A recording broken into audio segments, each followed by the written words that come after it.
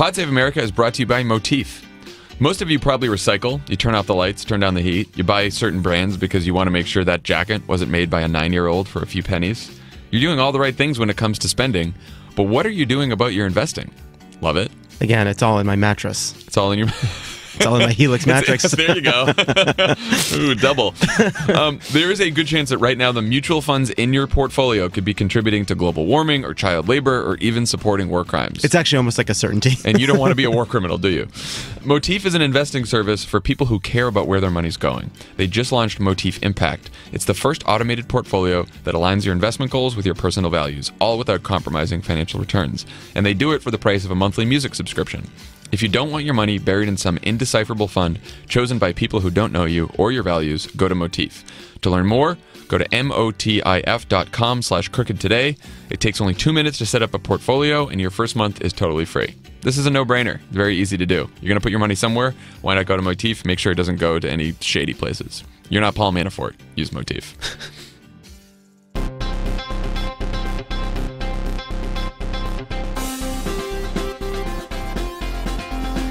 Welcome to Pod Save America. I'm Jon Favreau. I'm Dan Pfeiffer. On the pod today, we have Barack Obama's former deputy chief of staff and the author of the new book, Who Thought This Was a Good Idea? Best friend of the pod, Alyssa Mastromonaco. Three-time guest. Yes. She's maybe Pluff. Other than Pluff, Alyssa's the only three-time guest. Wow. Is she like the Steve Martin of Pod Save America? That was an SNL. That is such a dated reference. SNL reference. Well, he's the most hosted SNL host, I guess. Also, Ana Marie Cox is going to stop by to talk about her guest this week on With Friends Like These and her thoughts on the ACA repeal. Before we get into that, subscribe to Pod Save the World. Tommy has Mark Lippert on this week. It's a great interview. Lippert's also a friend of the pod who became ambassador to South Korea. Talks about the time he was stabbed in South Korea as ambassador. Remember that? Yeah, that was terrible. I know. It's a good episode. And then, of course, subscribe to Love It or Leave It. The show is tomorrow night. Jon Lovett's here staring at me for some... Oh, there we go. Oh, great. We tried to do this before he showed up, but here he is. I don't even have headphones, Dan. I'm really not supposed to be here.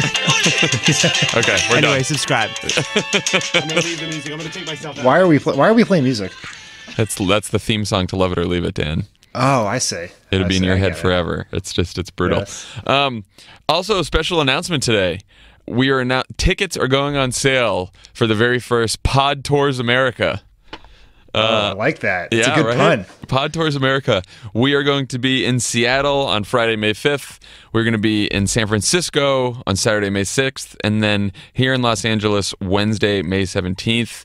It's going to be the two of us, Tommy Vietor, Jon Lovett, friends of the pod, various friends of the pod. And tickets go on sale today at noon Pacific time, 3 p.m. Eastern. And we will all be sure to tweet out the links to the ticket sales as soon as this pod is over.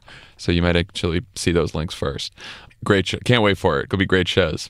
Also, of course, I don't know if you can pay for these shows via Square Cash, but I'm going to do the ad anyway because it's the newest, simplest way to pay people back. Sending and receiving money is totally free and fast. Most payments can be deposited directly to your bank account in just a few seconds. In the Cash App, link your debit or credit card, select an amount to send, and type in a friend's phone number or email address to complete a payment. Money is deposited instantly. Download the free Square Cash app for iOS or Android. Okay, two big things to talk about today. Healthcare in Russia. I don't want to start with Russia because I think it's more important to people's lives, but because healthcare news could break at any moment. So we're just going to wait to save it until the end. All right, so here's the Russia story.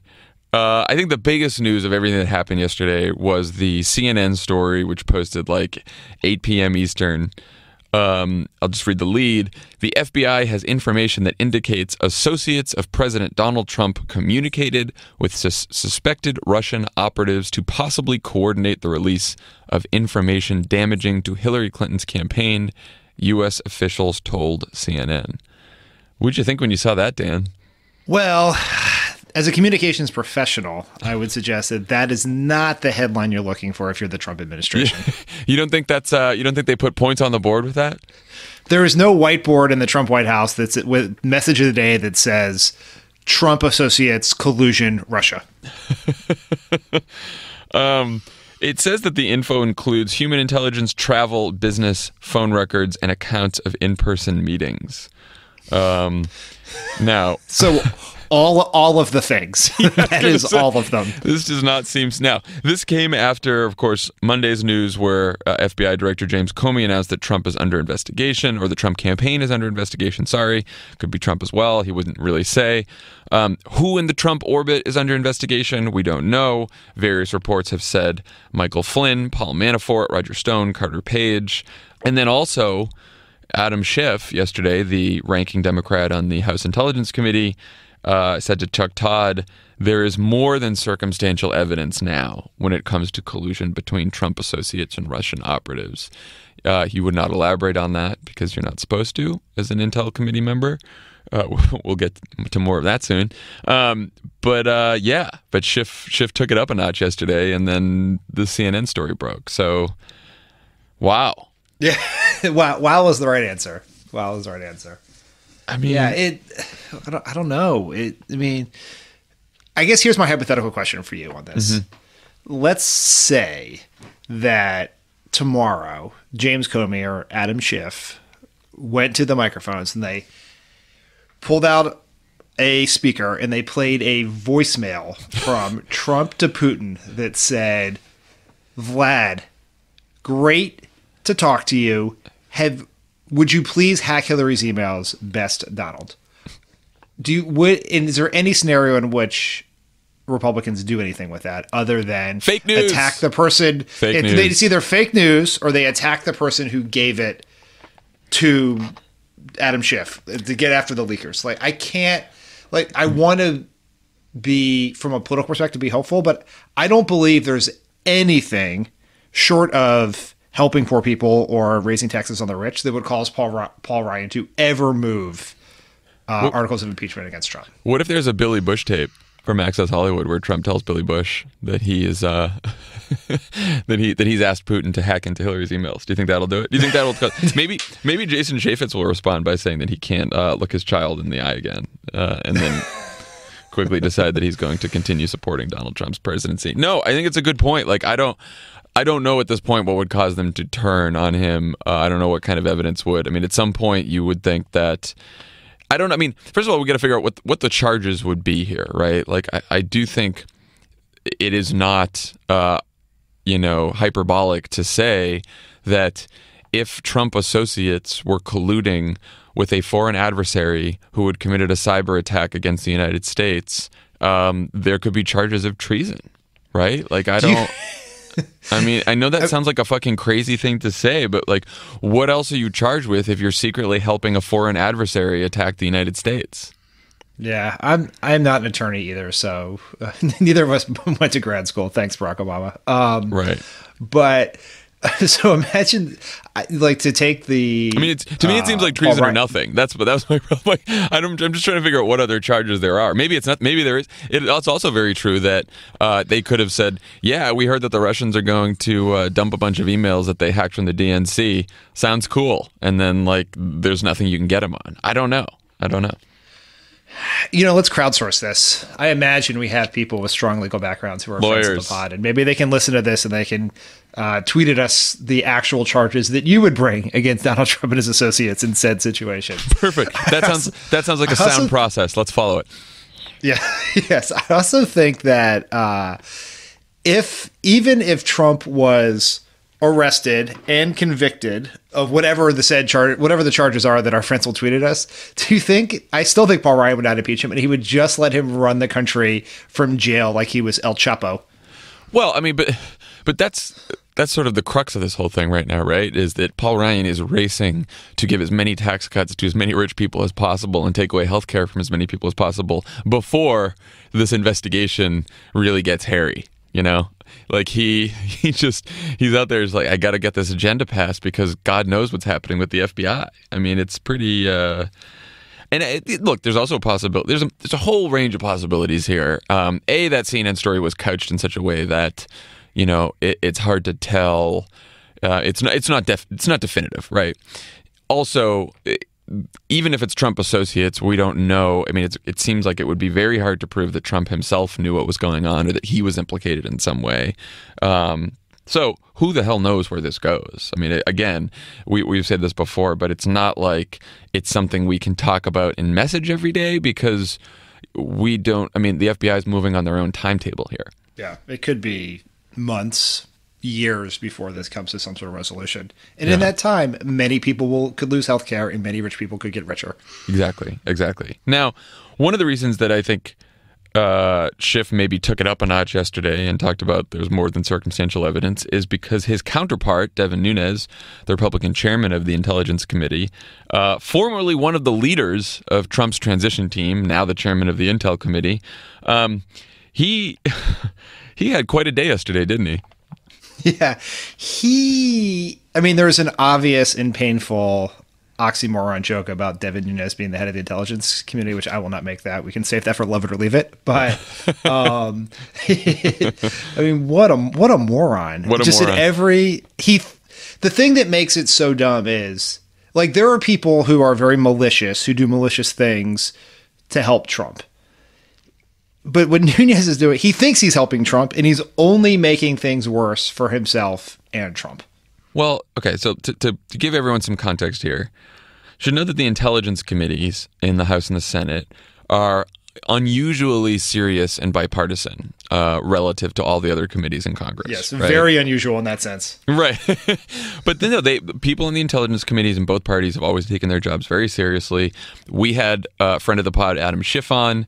He was very careful not to attack Nunes when he was on the pod because it's his counterpart and he's trying to do this investigation together. They're trying to share information they have with each other before they tell the public, before they tell everyone else. So it's supposed to be a congenial environment. Also, to know, as of yesterday, every intelligence agency in the government, the FBI, the Department of Justice, the Director of National Intelligence, the NSA, everyone, intel committees of both parties, everyone has confirmed that Trump's conspiracy theory about Obama tapping his phones was a complete and utter fabrication. It was not correct. Even Fox News is not standing by Judge Napolitano's reporting. So that's sort of the backdrop of what happens yesterday. So then Nunes yesterday is told by an unnamed source that intel agencies that were conducting what he said was lawful surveillance, which means it was either surveillance conducted on foreign agents or on people suspected of a crime, that surveillance incidentally picked up conversations from some Trump transition team members, possibly Trump himself, because those Trump people were communicating either with foreign agents or people suspected of crimes. And the names of the Trump people ended up in intelligence reports that were shared within the Intel Committee and the Obama White House. And also, Nunes said, none of this had to do with Russia. None of the incidental communications that were picked up had to do with Russia. So, this is what Nunes learns yesterday. Upon learning this information, Devin Nunes does not keep it to himself. He does not tell Adam Schiff or any of the Democrats on the committee. He goes to Paul Ryan, and Paul Ryan tells him to go to the White House. So Nunes then goes to the White House and tells President Trump, whose campaign is under FBI investigation, and then Nunes walks out of the White House and tells the entire fucking press corps. What was he doing? I mean, he's a moron. Also, what is Paul Ryan doing? I mean, that's just idiocy on Paul Ryan's part. Because Paul Ryan's supposed to be smart, all evidence to the contrary, and one of his goals is to prevent there being a special committee, a bipartisan special committee, which would not protect Trump. He wants to protect Trump because he wants to protect tax cuts and less health care and all the other things that he holds dear to his heart. And doing this, he basically makes the argument for the Democrats that we should have a special committee. And I mean, it's idiocy. But basically, what the secret plan that Paul Ryan and Devin Nunes cooked up together was the equivalent of going out there and saying someone couldn't be. This person is not guilty of murder because I knew they were out robbing a bank at this exact same moment. You're just implicating them. It's so stupid. Well, it's so funny that like Trump, the White House, some of the Fox headlines were like, the Trump White House, or Trump feels vindicated by this because he said people were spying on him. Like, I mean, Tim Miller had a great tweet about this. He tweeted, "See, the FBI was investigating whether we colluded with a hostile foreign power. Boom, roasted." Like, what was that? Why did they care about that? Also, like, did Nunes leak classified information after a hearing on Monday where all he talked about was finding leakers of classified information and how awful they were? Just so dumb. It's just so dumb. I don't. And then, of course, like, it did the trick because Trump and all of his idiot defenders were running around like, I feel vindicated. By the way, everyone, if you can stand it, please go read, and Dan, you sent this to me this morning, please read Trump's interview with Michael Scherer of Time magazine. So Time has a cover on Is the Truth Dead? And for that cover story, they interview, of course, Donald Trump. And it is such a dissembling, moronic tirade of word salad from Donald Trump in which he manages to lie in the article about lies, I don't know, dozens and dozens of times. The interview apparently took place right after Nunes went out to the driveway of the White House and talked to the press corps. And so all Trump kept saying the whole time was, "Did you see the Nunes thing? No, I'm vindicated. Did you see the Nunes thing?" And it goes on and on and on. It was crazy. That interview was amazing. Just a couple of thoughts on it. One, Trump seems so like he'd given up on life. Like at the end, after Michael Scherer, who does a very good job of interviewing Trump, because he basically just gives him as much rope to hang himself as possible. At the end, Trump's like, yeah, I had all these problems. I inherited a mess, and I can't be doing too bad. I'm president and you're not. I'm president so and you're not. And then he ends with, "Say hello to everybody, okay?" Yeah, but then also, like, what was the thinking in the White House on why Trump should do this interview? It's like Time calls up. It's like, hey, we're doing an article on the death of truth, and we'd like to interview one of the world's most famous liars. You game? And I'm sure he's like, well, I'm neck and neck with Richard Nixon for most Time covers ever, so maybe this is a shot at that. Like, what are we doing? I was trying to figure that out too, and it seems as though if you really listen to that, or you really read that interview between the lines and you try to go through all the deranged commentary from Trump, it's like the White House must have printed out a couple pages on all the times that Trump was proven correct, even though people said he was lying. And so, like, he's like, "Do you see right here? It says, I talked about Sweden, and the next day there was death and destruction in Sweden. People thought I wasn't going to win the election, and then I won the election." That's like the only one he can really legitimately come back to, right? He thinks because everyone was wrong about the election and he was right, then all of his other lies are therefore true. But yeah, so I wonder if they pitched it to the White House and said, like, this is Trump's opportunity to correct the record. And then they, gave him like a list of all the things that, all the lies that were supposedly proven correct. I don't know. I think it was pretty fucking crazy. Yeah, it is an insane read. If for some reason you were, as an American, you were still sleeping well at night, this interview will stop that. Yeah, I mean, I suggest everyone take that interview, print it out, and every time Trump gives some speech where everyone says he's fucking presidential or he's pivoted or he does something to turn the corner and save his presidency, like, just read that interview, because that's who he is, like this is who we're dealing with here. So Nunes is clearly way in over his head here. It doesn't seem like the brightest bulb. And after he does this, John McCain calls again for a special prosecutor or an independent prosecutor, an independent investigation. I don't know whether that comes to pass or not. It seems hard for enough Republicans to get to a place where they're asking for or they're allowing an independent investigation, right? I mean, whatever is in the best interest of Trump is what they'll do. And so it's hard to imagine. Yeah. I could see the Senate moving towards something, but the idea that there would be a 50-50 bipartisan committee with subpoena power seems so unlikely. Yeah. I just can't imagine what these yahoos would ever. They will never do the right thing. Like, I hate to be so cynical, but they will never do the right thing. Yeah, I mean, at least enough of them won't. I mean, I'm good for McCain for calling for that, but yeah. It's like it's the usual suspects of like McCain, Lindsey Graham, and no one else. So yeah, and like Jeff Flake on a good Jeff day. Flake when he's worried about his reelection in 2018. I mean, now it's interesting that all this Nunes and the time and the CNN story sort of overshadowed the morning's news about Russia, which was an AP report that Paul Manafort, Trump's campaign chairman, secretly worked for a Russian billionaire to assist Vladimir Putin for $10 million a year. Manafort proposed a plan to influence politics and news coverage in the U.S. and Europe, and had this deal from 2005 to 2009. And then he became the Trump campaign chairman. Well, John, to be fair, he had a limited role for a limited amount of time. That's from our boy Sean Spicer. That was his explanation. Manafort played a limited role for a limited amount of time. Manafort was campaign chairman for longer than Steve Bannon was campaign manager.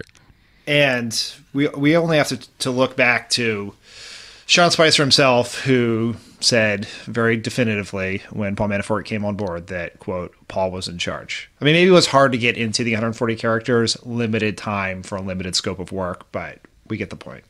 And where was Paul Manafort living when he was working for Putin? Trump Tower. Huh. Interesting. Trump Tower. Does anyone else live in Trump Tower that we know? There's so many crazy coincidences here. All this Russia stuff. It's amazing how many coincidences there are. I don't know. I feel like Paul Manafort, things are not going to end well for him. Yeah, it's notable. At the very least, it seems like Paul Manafort could be in trouble. Yeah, at bare minimum, Paul Manafort could be in trouble. Who chooses to live in Trump Tower? That's Russian agents, I guess. Russian agents, yeah, Russian agents and Donald Trump. So with this cloud of investigation hanging over the Trump administration, Chuck Schumer, leader of the Democrats in the Senate, said that, quote, I'd like to point out that it is the height of irony that Republicans held the Supreme Court open for nearly a calendar year while Obama was in office, but are now rushing to fill the seat for a president whose campaign is under investigation by the FBI. It's unseemly to be moving forward on confirmation of a Supreme Court justice with a lifetime appointment. So the Democratic strategy now is, we are not going to, or we're going to, Schumer announced this morning that they're going to filibuster Gorsuch. So the strategy is basically like, you guys held this seat open and wouldn't give a hearing to Merrick Garland because it was a year left in Obama's term, even though he won by 5 million votes in 2012. But yet this president is currently under FBI investigation, and you want us to move forward with a vote on someone who's going to get a lifetime appointment. You know, I first heard the strategy and I was like, I don't know, is this right? But it sort of makes sense to me now. Yeah, it is. I don't know that it'll be successful in the end, right, because Republicans control the rules here. But it is a good argument. It is most certainly the argument Republicans would use if Hillary Clinton got elected was under an FBI investigation. 100%. If Hillary Clinton was under open FBI investigation while she was president, I mean, I don't think anyone would be going to work in Washington. I think Republicans would literally be staying home. Like, they would be protesting outside of Congress. They wouldn't show up at hearings. They wouldn't be holding votes. I mean, it's crazy. You know, there was this Politico story last night that you and I got very worked up over, suggesting that Senate Democrats were going to try to cut a deal with McConnell, saying we let Gorsuch through on a promise that they would not change the rules on the next one. We got very fired up about that. It seems pretty clear that that story was either A, wrong, or that was a trial balloon, because what Chuck Schumer did this morning makes it clear that this is going. The Republicans are going to either have to get a new nominee or change the rules. Those are the two options to get Gorsuch through. My suspicion is that they're going to change the rules, but I think it's the right thing to do for the Senate Democrats to fight like hell here. Like, the base would not take it. You're going to get the same result either way, and you might as well fight like hell and prove to the base that you share their anger and frustration and are worthy to have people show up to vote for you in 2 years. Yeah, no, I totally agree. First of all, that Politico story, you know, when you really read it closely, it says sources familiar with the matter it's attributed to. So it's not even like, you know, some Senate official said it, right? So either, like you said, either it was a trial balloon or it was just, you know, some kind of rumor there. But I totally agree that, look, we've already offered Neil Gorsuch more of an opportunity than Republicans offered Merrick Garland. We held hearings for him. You know, he's getting questioned. He's able to make a case. And I have not paid too much attention to the Gorsuch hearings because so much other shit's been going on. But I was reading about some of it last night. And, you know, the Democrats have been pretty great on that committee, on the Judiciary Committee, in asking him pretty pointed questions and sort of exposing him as a far-right justice, or that he could be a far-right justice with a very, very conservative ideology. And like that alone doesn't disqualify you from a Supreme Court seat, but coming on the heels of what they did to Merrick Garland, which was not even give him a fucking hearing, yeah, I think it's fair. And any Republican now who's like wringing their hands like, how could Democrats not vote for this qualified guy? How could they block him? I can't even imagine. You know, like, well, you were just fucking here 2 years ago when you sat around and wouldn't even give an eminently qualified jurist a hearing for the first time ever. Yeah. I mean, all is fair here, and the Republicans will absolutely wring their hands, and Mitch McConnell will, with a straight fucking face, complain about Democratic obstruction and straight all face. Of that. Yeah, because he has no soul. Speaking of no soul, let's go back. Let's go to healthcare. The effort to repeal and go fuck yourself, yes. Which is what Republicans are saying to America. I think they may be repealing and fucking themselves. Repeal and go fuck themselves. All right, state of play here. Who the hell knows? We don't. It appears that... So I think NBC's count as of late last night was 27 Republicans publicly opposed to the bill or strongly leaning against. But it appears that Donald Trump and the White House are trying to make a deal with Mark Meadows, who's the head of the House Freedom Caucus, extremely conservative group of House members. And they're trying to make a deal that appeases the Freedom Caucus because most of those no votes are coming from the Freedom Caucus, who believe that the bill is not conservative enough. It doesn't take away healthcare enough. So they're in these negotiations, and we have no idea like whether they'll strike a deal in time for this vote, which is supposed to be late tonight sometime. Hopefully, at least it's not going to happen during this podcast. They haven't scheduled it yet. The House Freedom Caucus is in the White House Cabinet Room as we record this for these negotiations, mainly between, it seems like, Mark Meadows, the head of the Freedom Caucus, and Bannon, although Trump just walked in the room per Twitter. I'm keeping up to date here as this is real-time shit. Yeah. And if they cut this deal, I imagine it will pass. They will lose some other less non-member. I don't want to use the term moderate because there are no moderates left. But sane, maybe. I don't know. I don't even know. I don't know if they're sane either, but no, just people Republicans who are not members of the Freedom Caucus. Good. Who may happen to be in blue states, and because they are. I mean, this is an interesting thing because with every additional Freedom Caucus vote that Paul Ryan and Steve Bannon and Donald Trump get, it makes it less likely to ever pass the Senate. And to get into some like dorky parliamentary maneuvers, because they are doing this on a budget bill, it has to be strictly about taxing and spending, basically. And so they can't change the changes that the House Freedom Caucus wants.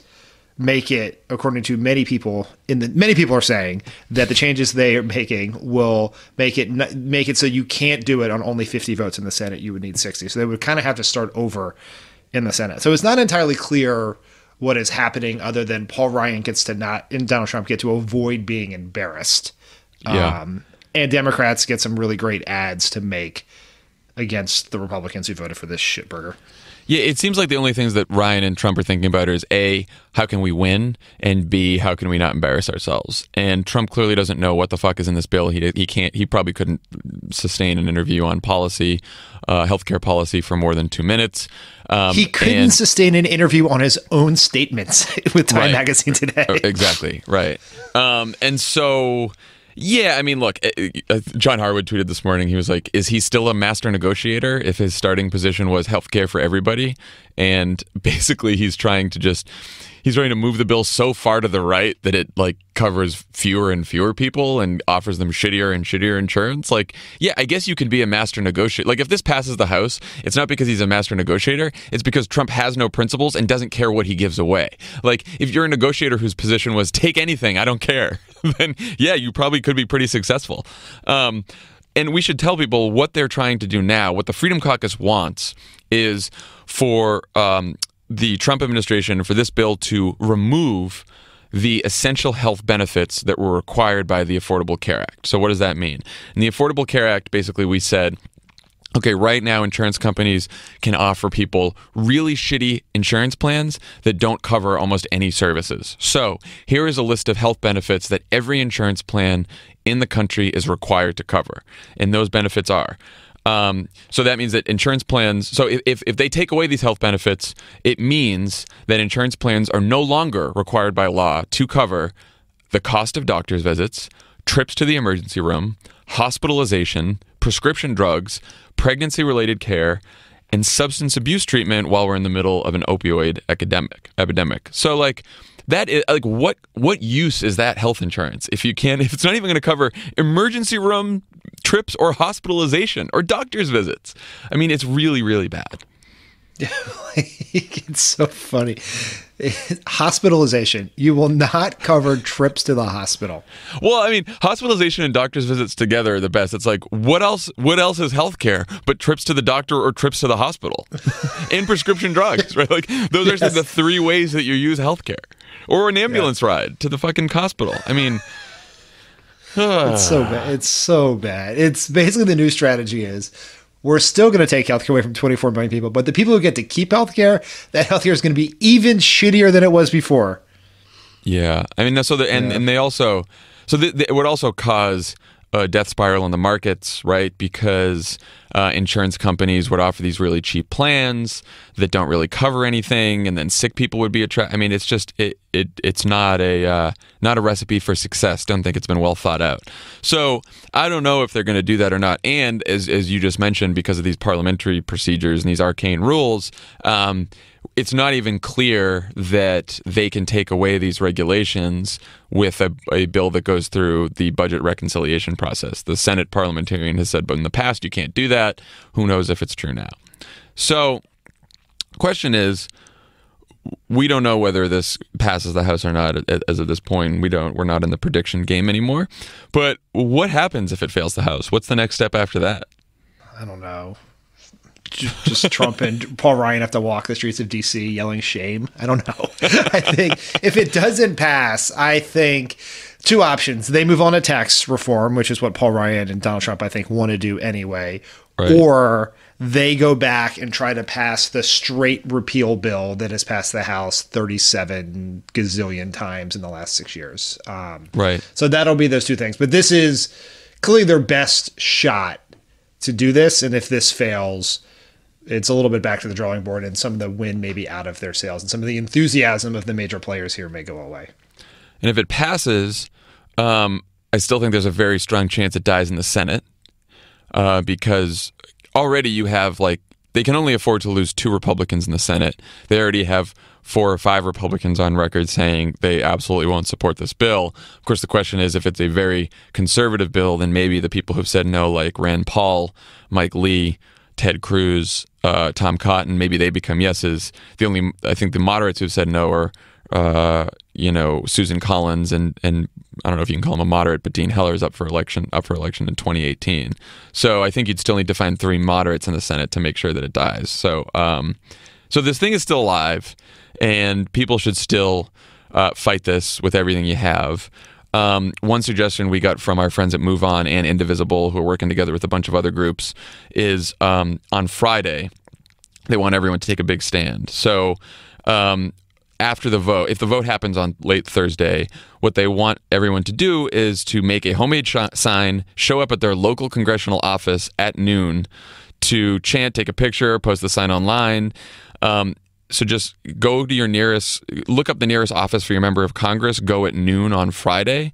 And the idea is if your congressperson made the right decision and voted the right way, you want to praise them and tell them it's great. If they voted the wrong way, you want to apply enormous amount of public pressure, because it's important to understand that even if it passes the House tomorrow, it's going to go back to the House again after it goes to the Senate. It's going to go for, it's probably, or the Senate's going to be impacted by this, right? So like, you still have an opportunity to make a difference once this passes the House. It is by no means the end of the story.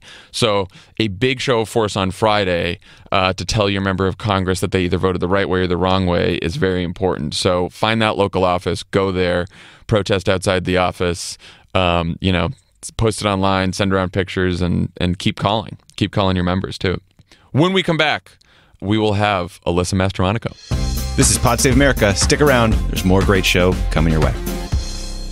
Will Paul Ryan deliver the votes on the healthcare bill today? Probably not, because it's not as good of a service as Postmates. Maybe if Ryan used Postmates, he'd deliver those votes. Also, Paul Ryan charges seniors tens of thousands of dollars for delivery of a healthcare bill. But if you're a first-time user of Postmates, you haven't used it yet, it delivers food, it delivers stuff, it delivers everything. Go download Postmates and put in the code CROOKED for $50 free delivery on Postmates. That's a bunch of free deliveries. Just do it. Pod Save America is also brought to you by Squarespace. If you've ever tried to start your own website, you know what a hassle that can be, especially if you don't know what you're doing.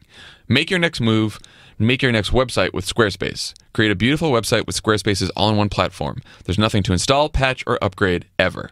Squarespace provides award-winning 24/7 customer support and will help you get your own custom domain with an experience that's fully transparent and simple to set up. Make your next move, lock down your domain, and create a website to launch that idea. Use offer code CROOKED for 10% off your first purchase of a website or a domain. That's CROOKED for 10% off your first purchase of a website or domain with Squarespace. I don't know what they mean when they say make your next move. Very into that sentence, make your next move. It's their theme. Make your next move. It's the ad campaign. I think that somebody sold them a bill of goods. You should still use the company, though. On the pod today, we have new author and friend of the pod, Alyssa Mastromonaco. Her book is Who Thought This Was a Good Idea? Alyssa, welcome. Welcome back. Bros, friend of the pod. You are the ultimate friend of the pod. Best friend of the pod. Best friend of the pod. Has anyone been on the pod more than I have? We were just saying that at the beginning. I think you're holding the current record. I hope that means I get like a appearances. sweet velvet jacket like they get on SNL. We'll work on one for you. Exclusive Yes. merch just for you. I stayed up late last night and finished the book. It's like That's I big don't for read you. books a lot, Alyssa. You what? I don't read books a lot. I know. You're like me. It was outstanding. I often describe I'm really proud of you as one of the greatest writers of our generation and one of the worst readers. That's an accurate description. But that's okay, because so many people have said that my book reminds them of Mindy Kaling's book, and it might be because that was the last book I read. Well, first of all, you did an outstanding job. It was so enjoyable to read, and I think it's going to have a lot of good advice for people in it as well. I hope so. What made you write it? Like, what were you thinking before you decided to sit down and do this? Mostly that, like, if you read all the other books people do when they leave the White House, they're sort of like stuffy and really long. And I thought that I could just do something that made working in the White House seem sort of accessible. I might have jumped the shark since now, like, Donald Trump thinks he can be in the White House, but what are you going to do? I mean, I noticed that too. Like, the theme of the book, in my view, was, politics often plays out like it does on Veep. But what you were trying to argue is most people making decisions are working really hard and trying really hard to do the right thing, right? That's sort of Yes. the theme. How do you feel watching this White House? I mean, you know what it is? It's like we all know that, politics is a pendulum. It swings back and forth. There's always a winner and a loser. But this, like, offends me to my core as, like, a public servant. When you read the articles about how, like, the State Department's home alone, people are just drinking coffee because there's no leadership, and you look at, like, people talk about the picture of Kellyanne Conway with her feet underneath her, right, in the Oval Office. Mm-hmm. It didn't offend me. People weren't attacking her because she was a woman. They were attacking her because she was in a room of HBCU presidents playing, like, Brick Breaker. And now it's like all the news about Ivanka, who, like, look, I remember the first time on the pod, I said Donald Trump should pick her to be vice president. But like now her accessories line is failing, so she's taking up a hobby of working in the West Wing. Which is not really a hobby. No, That's not it's a hobby. Offensive. Alyssa, how was the experience of writing this book for you? It was very, very hard until I accepted that I needed help. And I think it's like, especially for the three of us, it's like we've watched so many people come and go and things that we were like integral to doing. And then like they go and write a book, or anyone before us in past administrations. And suddenly like certain accomplishments are written as one person's achievement instead of like that of a group. And so my problem actually in the beginning is that I kept trying to identify every one of the 75 people we worked with every day. And the publisher was like, Alyssa, you cannot do that. But you came close. I thought I tried. You mentioned more people that we worked with than I've seen in any other book about the Obama White House. Like it was really good. Almost every other sentence you were like, and then so-and-so was helping me, and this person was in the meeting, and they were responsible for this, and they did a good job planning this trip. So I thought that was really nice of you. So what happened is the thing I wanted to do was only tell the stories that I saw as my stories, and not like, talk about healthcare. It's like I didn't really have that much to do with healthcare. Happy anniversary, by the way, guys. Happy 7 years ago today. 7 years, ACA. And now the Republicans are like, we'll really shove it down their throat and try to pass it on the same day. It's like, what assholes. But no, so I was like, finally, I decided to get a co-writer, this woman, Lauren Euler, who I met at Vice, who worked on Broadly. And she helped me actually order and sequence the story so that I could introduce a person one time and then have them repeat throughout the book. So that like, after chapter 4 or page 2 or 3, you two are literally just known as Pfeiffer and Favs. No description needed. I got very nostalgic when you talked about, and I had forgot about this, in the Senate in 2005 and 6 when we'd have tough Thursday nights, we'd meet for breakfast on Friday, you and Tommy and me, and French toast. And have French toast. When you say tough Friday nights, do you mean like a votorama? Were you up all night just counting votes? No, I think we were drinking too much. We were at that place on the corner. What was that called? Like Red River or whatever? Yeah, it's terrible. What's your favorite story in there? I want to hear from you because you had a lot of good ones, but there were which one stands out? My favorite story is probably meeting the Queen. Our trip to London. You guys were both there. How can we forget that trip? I don't know who I thought I was. I think that my body, like my spirit, hovered over my body as I literally like tried to curtsy to the Queen as Flotus and POTUS are looking at me like, Alyssa, don't go. Like they looked at me like I was some sort of weird stalker that might lurch at her. Remember you guys pushed me to the front. We were all standing around and like who was gonna meet the Queen first, and you guys were just like just go. And I had no. You can do it, Fabs. You're handsome. Capricia Marshall, our chief of protocol, just pushed me forward, and I was like, I don't think I spoke any words to her. I think I just mumbled. And President Obama introduced me. He's like, "This is my speechwriter, Jon Favreau," and I'm like, "Your Majesty," and I sort of like bowed and just ran away. It's better than the time, which I think is a story that's not in the book, than when we went to Saudi Arabia. Oh, yeah. And typically, women don't meet King Abdullah. And, and Valerie Jarrett and I were supposed to just like skip when we got off the plane. There was a receiving line and the king was there and we were supposed to skip it. But then the Saudis were like, no, go through it, but don't touch his hand. And so when POTUS was introducing everybody, he's like, and this is David Axelrod, my senior advisor. And then he got to the two of us and didn't know what to do. And he literally said to King Abdullah, this is Valerie and this is Alyssa. And he was like, just go. He gave us a face. He's like, just go. Just go.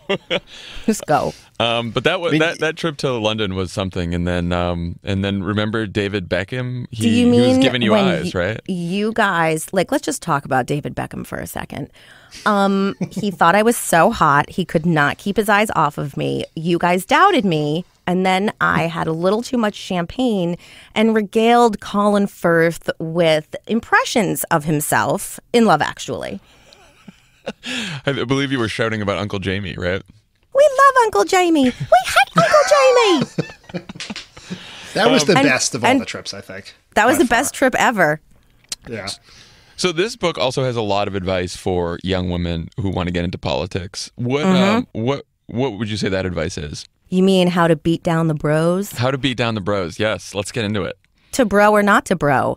No, see, and I actually, one of the points, and I don't know if you guys picked up on it, is that, for women to default to something, as sexism, what I actually found in the White House is that there was actually more ageism than sexism.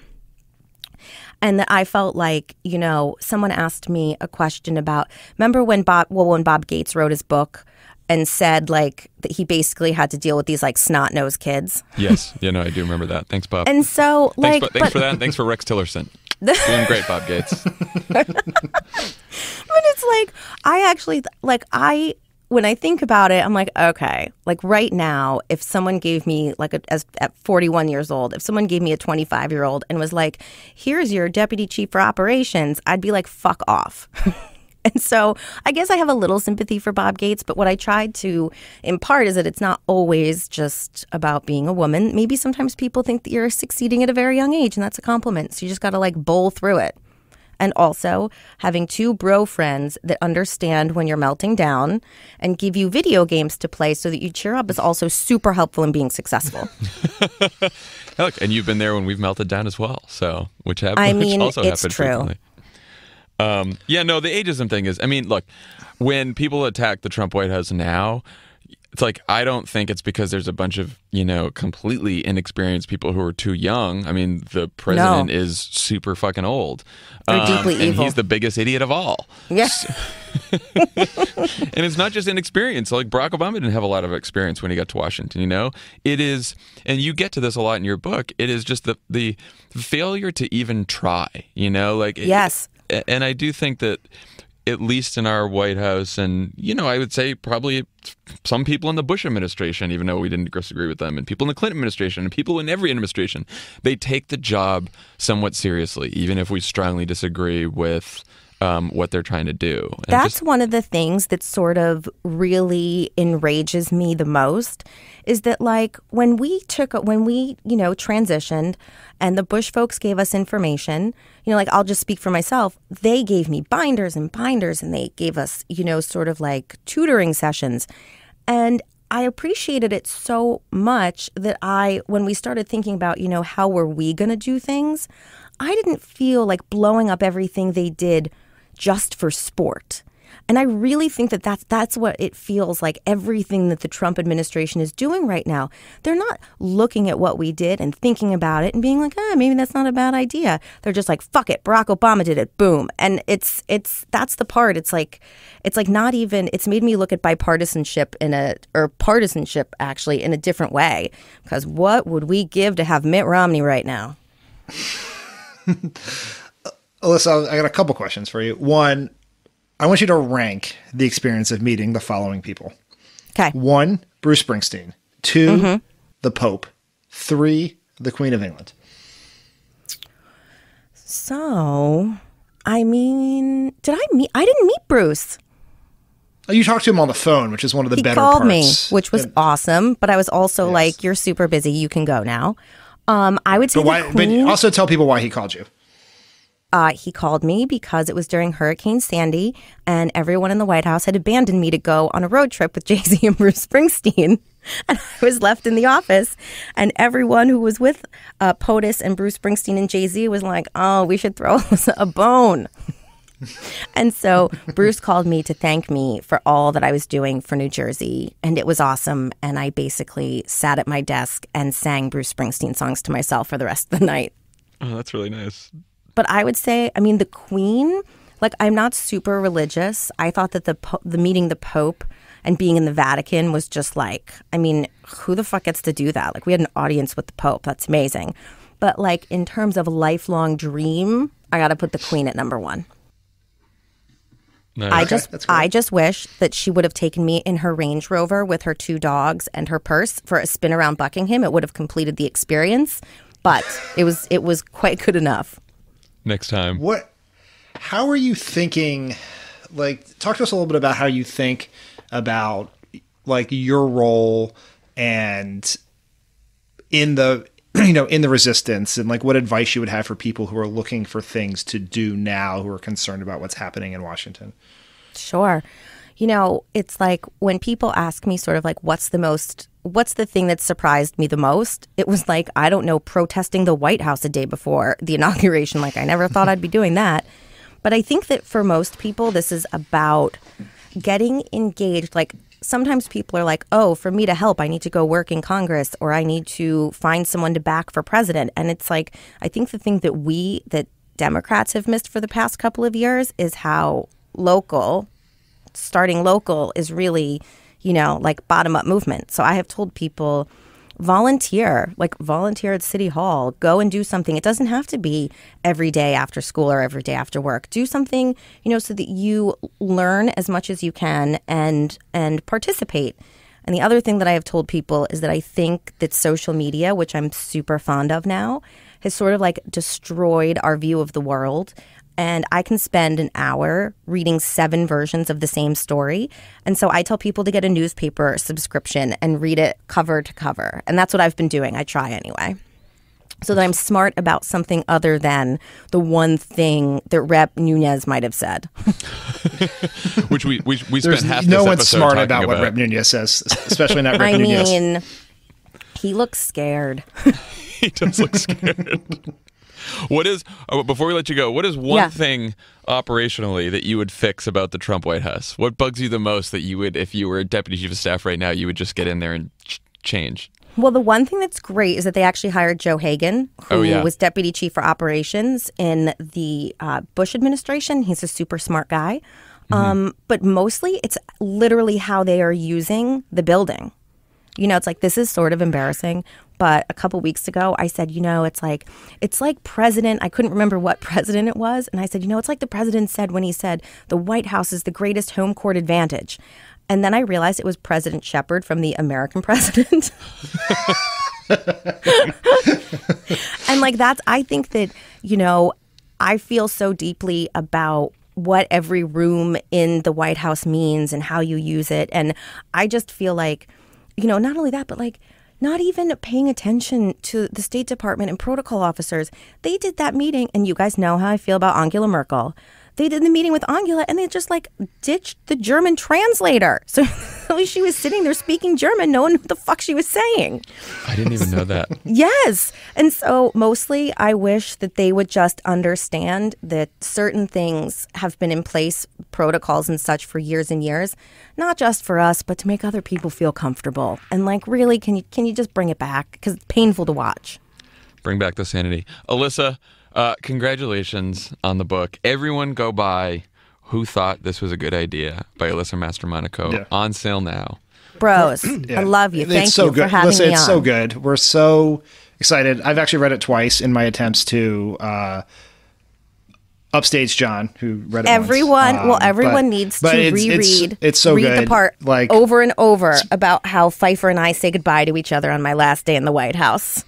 Oh, yeah, that was a tough day. When you left me there all by myself to die. It was great. Basically, anytime I leave Jon or Pfeiffer, I sob. So, cheers. Yeah, and it is worth noting, and this is a story for another time, but when I say we would not have survived the White House, I literally would not have survived the White House, since you basically saved my life once. Oh yeah, that's right. That's real. I mean, yeah. I did. We should write a story about that. Yeah, maybe put it in a forthcoming book one day. On your 4th appearance on Pod Save America, we'll get to that.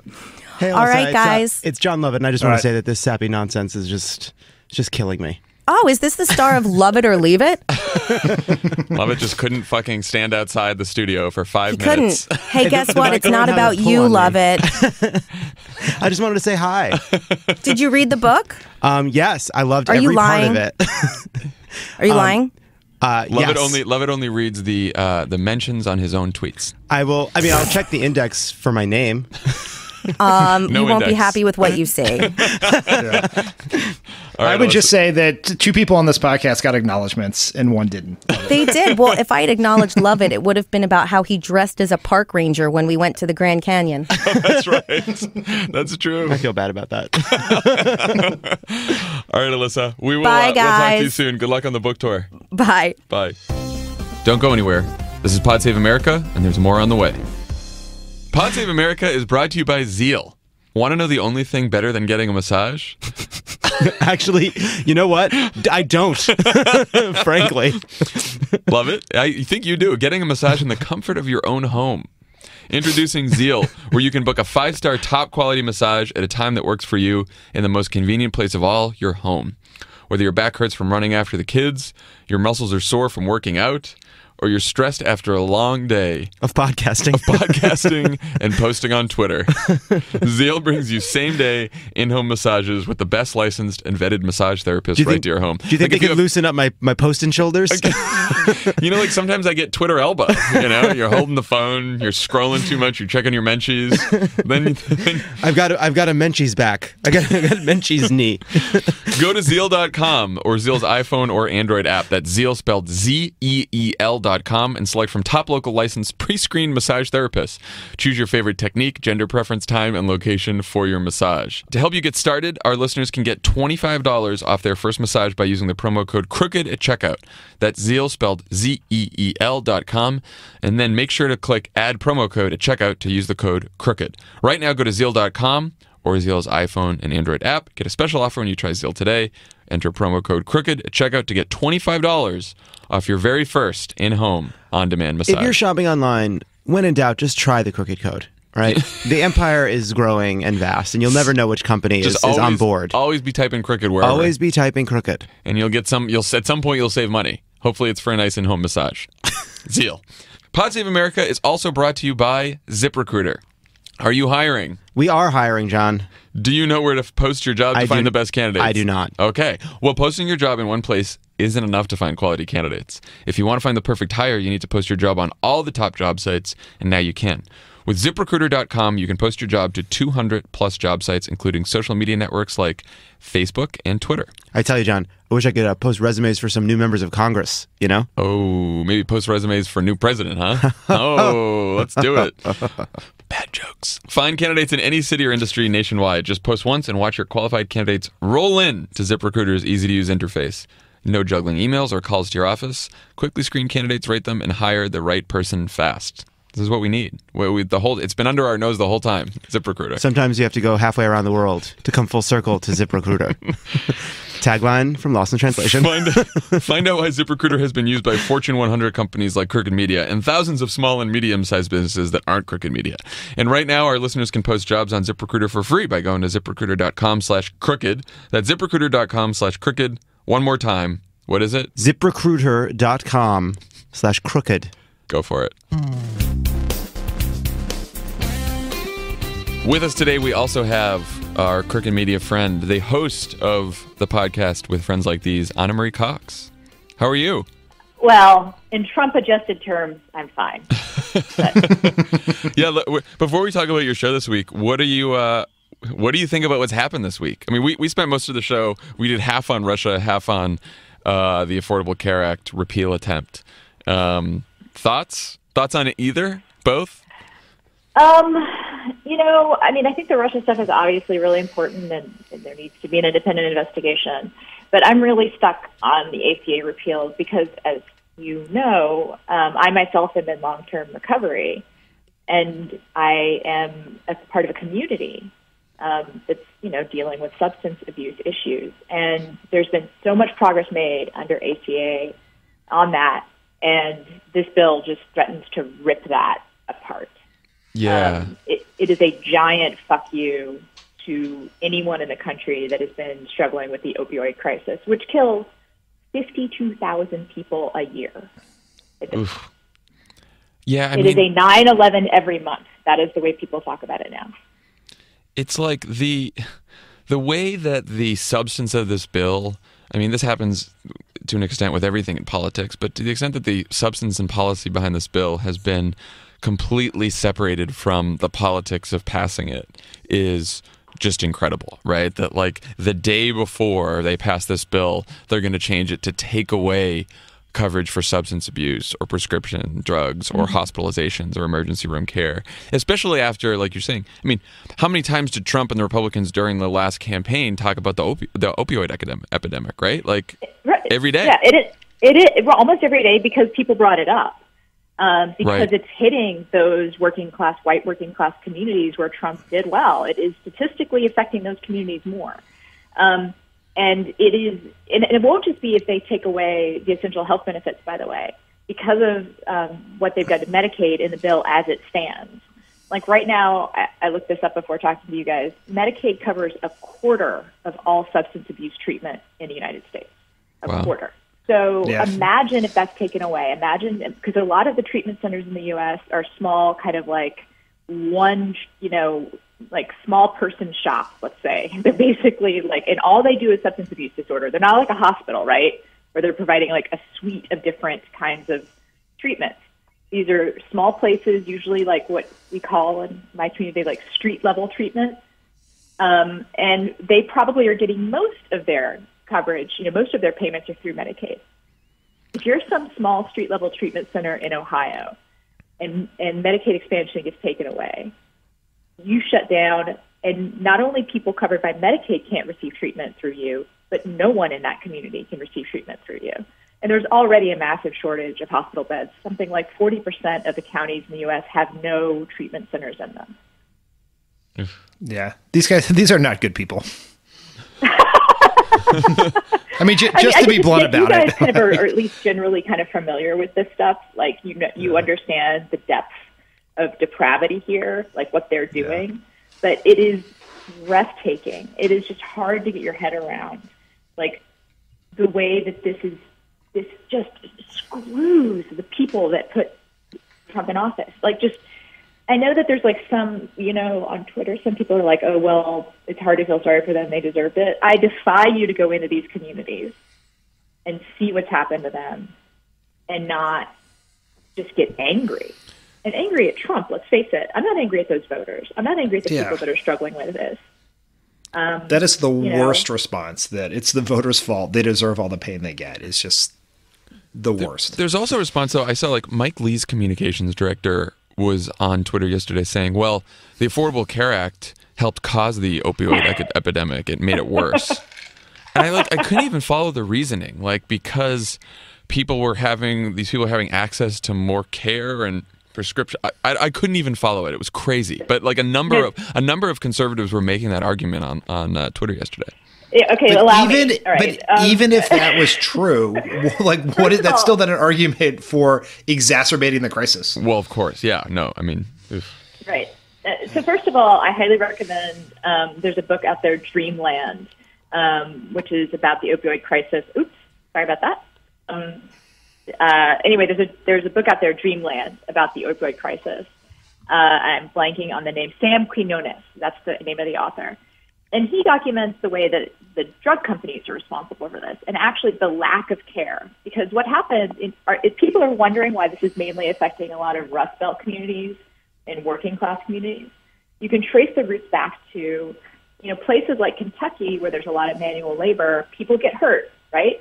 Mm-hmm. And they get hurt on the job, and their HMO, let's say 10 years ago, doesn't give them the option of like long-term rehabilitative care. They say, have a few oxys and get back to work.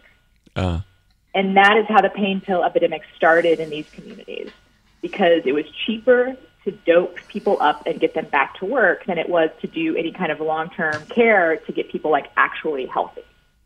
And that's the origins of this. And then it just gets worse, because doctors were being encouraged by big pharma to prescribe them. Because again, it's like so much more profitable to prescribe a pill than it is to give someone the kind of like treatment, sort of multi-level treatment for pain that actually works over time. Oof, God. Not a good bill, people. Not a good bill. It's not a good bill. It's not a good bill, and it's cruel. I mean, it's more than just not a good bill. I mean, I think that this gets to the heart of like what's wrong and what's infuriating about Trump. And I have to turn my notifications off. I'm sorry. it gets to the heart of what's wrong and what's cruel about him. I would hope that this is the kind of thing that even his supporters are going to start to see through, right? I mean, yeah, no, I think they will. I mean, Dan, what was the poll you were just telling me right before we called Ana? It was like the Quinnipiac poll has the ACHA, I guess we call it, underwater Trump care or wealth care underwater by I think 46 points among non-college educated whites. Yeah. Yeah. That's probably that's a worse score than he's ever gotten with them. Yeah. And I have to think that this matters more than Russia to them. I think so, for sure. Matter, but this is where they live and breathe, or don't breathe, or don't live. No, this is what affects people talk directly. about repeal and go fuck yourself. This is like... Yeah, no, we were saying that today. Yeah. So who's on? Who do you have on the show tomorrow? Well, I'm excited. Yes, moving right along. Although, of course, always somewhat related to the news of the day. Right. Yeah. We're going to be talking to Adam Savage, the Mythbuster. Excellent. Yep. He's somewhat political. He's also a science advocate, which of course makes him a radical and member of the resistance in this day and age. Science is part of the resistance now. It is. Well, if Trump's against it, right. Part of the resistance. Yeah. And science, journalism, all that kind of stuff. I mean, when I was interviewing Jake Tapper the other day, he was like, "I'm not a member of the resistance," and I was like, "Too late," you know. Sorry, Jake. But we're going to be talking to him about science, of course, but also about conspiracy theories, because, you know, he has experience in trying to bust myths and with trying to use science and facts to reveal things that people think to be true as untrue. And I think we're just going to we're actually, I think, going to be helping out a listener who has some family members who are kind of caught up in InfoWars conspiracies. And she, you know, wrote to me asking if I had any ideas about how to deal with them. And so I decided, you know, like let's see if we can use a case study. If we can actually get some facts about using facts, meta facts, sort of. Is this person Ivanka Trump? Hey, so I have this family member. He's out there. He's saying some crazy things. You know, that's good. So that's great. If you want to know how to respond to your uncle's email forward or your aunt's crazy Facebook post, tomorrow's the show for you. Yeah, it is. And then we're also going to talk about sort of more broadly about whether or not there is a political bias to conspiracy theories. You know, like interesting. Because it's true that if you happen to be aligned with the ideology that's not in power, sometimes conspiracy theories can get more appealing. As listeners might actually feel themselves. Sometimes when we hear these things about Trump and Russia, it's tempting to kind of go to that darkest place and look for the most shadowy connections because that's what helps us make sense of it. But that's not always the right thing to do. No, I keep saying that here. Like, I do not want to, because there's so many conspiracy theories out there on the right. I've been trying to avoid delving in on the Russia stuff, but then news keeps coming out that sort of starts pointing towards the deepest suspicions that you have. So who knows? Who knows where it leads? But yeah, it's a good caution for everyone. That's it. So subscribe, friends like these. Yes, subscribe to With Friends Like These. Listen tomorrow when Ana interviews Adam Savage and help someone out with their family conspiracy theories on the pod. That should be fascinating. I can't wait to hear it. Mm-hmm. All right, we'll talk to you soon. Thanks for stopping by.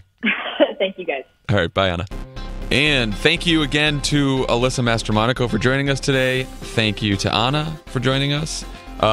Subscribe to With Friends Like These. Subscribe to Love It or Leave It. You better subscribe to Love It or Leave It, people. And go buy tickets to Pod Tours America. They'll be on sale now. And mostly subscribe to Love It or Leave It.